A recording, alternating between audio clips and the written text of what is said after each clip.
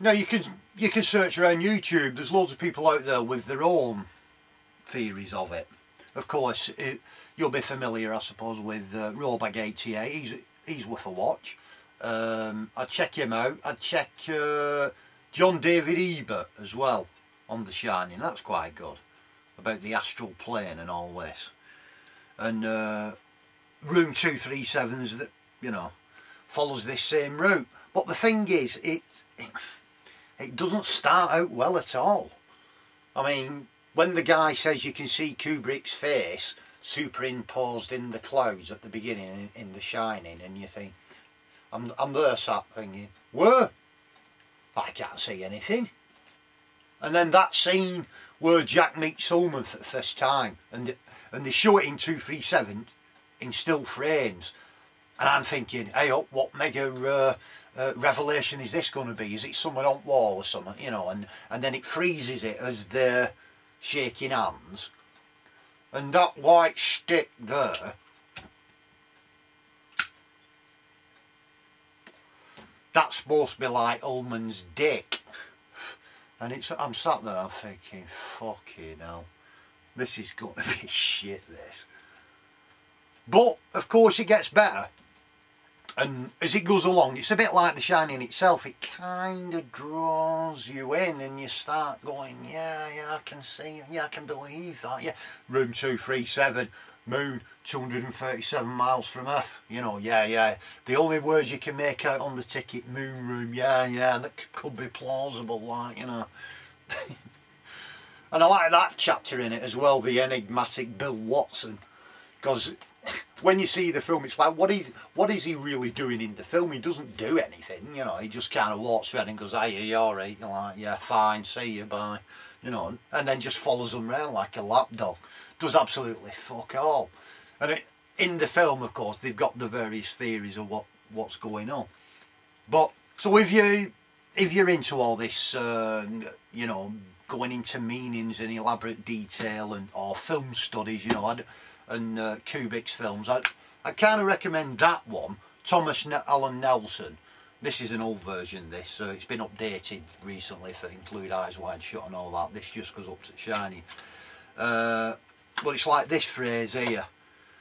Bit of an anagram fan, you know. It's in that context, Jack's history becomes symptomatic of an American withdrawal from Cold War uncertainty into apocalyptic self-indulgence and a denial of the social existential imperatives of conscience.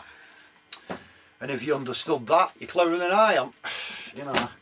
I mean, there's scenes in that where he goes on about the shapes on Elrond's pyjamas and all this, you know.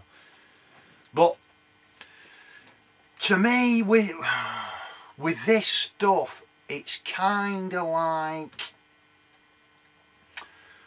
there's a fine line between being interesting. Oh yeah, that's interesting. Oh, I didn't know that. Oh, yeah, that's all right.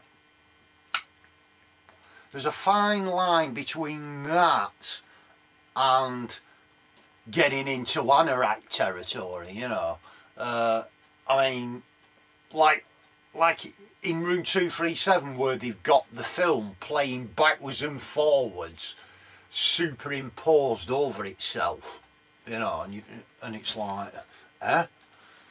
And this is the subtext, the subtext that you get from Room 237 is that for really get the best out of The Shining, you've got to watch it like 500 times and then watch it forwards and backwards, you know, simultaneously, you know, like some fucking anorak. Yeah. Speaking of anoraks, I once painted my bathroom red. In homage, you know. Here's a clip.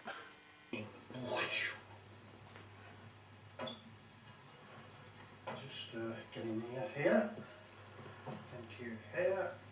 Up here. Took me about a couple of days this in about October 98-ish.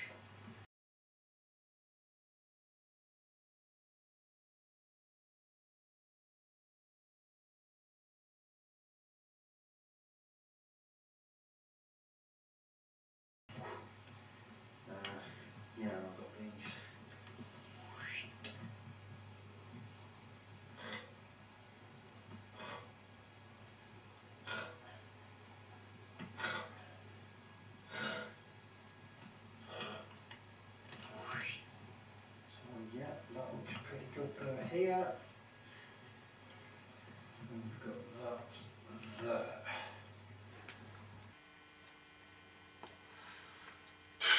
What a fucking anorak.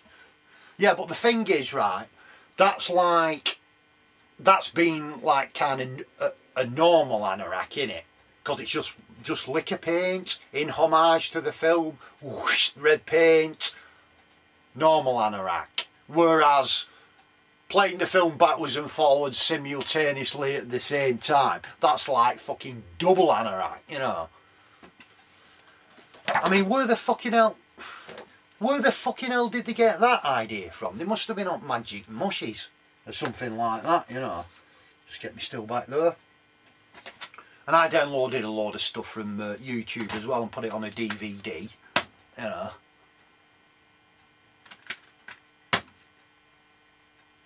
And that's that. So I think that's about it really. But I'd you know, if you like The Shining or if you like Kubrick stuff, I'd definitely recommend all this stuff, you know. Give Room 237 a watch. There's some interesting stuff in it. There's some stuff in it where you think, fucking bollocks. And there's some stuff in that's pretty funny as well. Although probably not meant to be like. But as a riposte to all the theorising, get onto YouTube for that Shining analysis by Dr. John Cox. That's a classic, that. I couldn't stop laughing, you know. Awesome. One further thing as well, because remember the ballroom photo at the end, January 1921 at the Overlook with Jack? Well, it's recently come out. I found it on this website, Badass Digest it's called, and it's an article by Devin Ferracci. It came out in October 2012, where they actually shows you on it who was the guy in place of Jack on that photo, you know. And here he is. And here's, what is it? That's the guy who was in the original photo. Handsome bastard. Very, of course, Rawbag88 has chimed in with his own theory on, because he has his theories on who's in the photo and all that. But who he says that is, I'm not really sure. I don't think it's the same guy. The nose is different, so I think the jury's still out for me, you know, regarding who that guy actually were. And there's the article. It's about airbrushing. It's from some magazine, but Badass Digest. It's on there, so you can read it if you want to.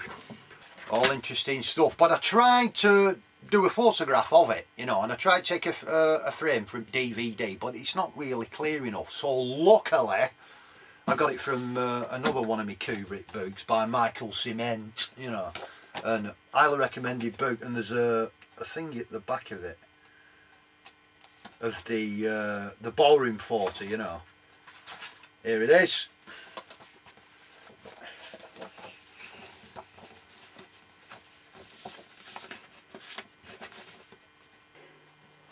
There it is in back at the book. It's a bit knackered now, like, you know. But I put it in Photoshop, joined them together, and of course with the magic of Photoshop, I had to insert myself in it as well, didn't I? So I'll give you a look at that in a minute. And that's about it, really. That's my review over. Hope you enjoyed it.